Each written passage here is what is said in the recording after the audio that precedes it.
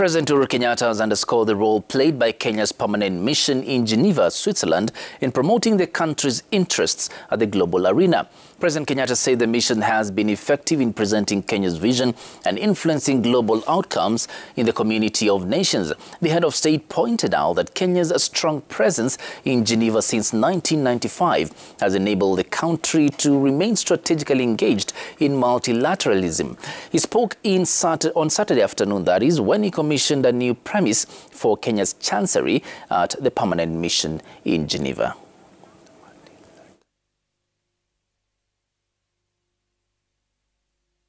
Mine is just to say this is an opportunity, I believe, to be centered in a capital that has good trade ties through Europe.